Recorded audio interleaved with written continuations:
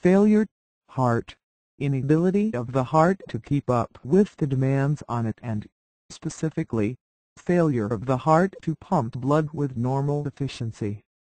When this occurs, the heart is unable to provide adequate blood flow to other organs such as the brain, liver and kidneys. Heart failure may be due to failure of the right or left or both ventricles. The signs and symptoms depend upon which side of the heart is failing.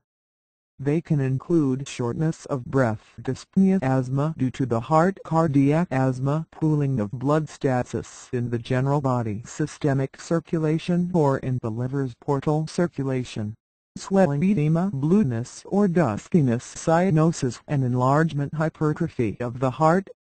There are many causes of congestive heart failure including 1. Coronary artery disease leading to heart attacks and heart muscle weakness.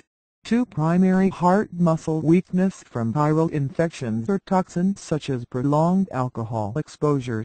3. Heart valve disease causing heart muscle weakness due to too much leaking of blood or heart muscle stiffness from a blocked valve.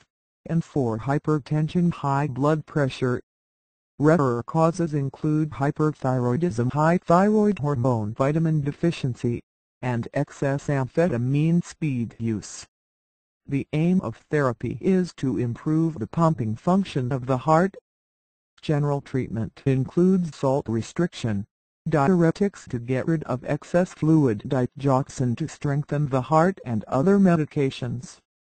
Specific treatment of congestive heart failure needs also to be directed toward the specific underlying cause of the problem.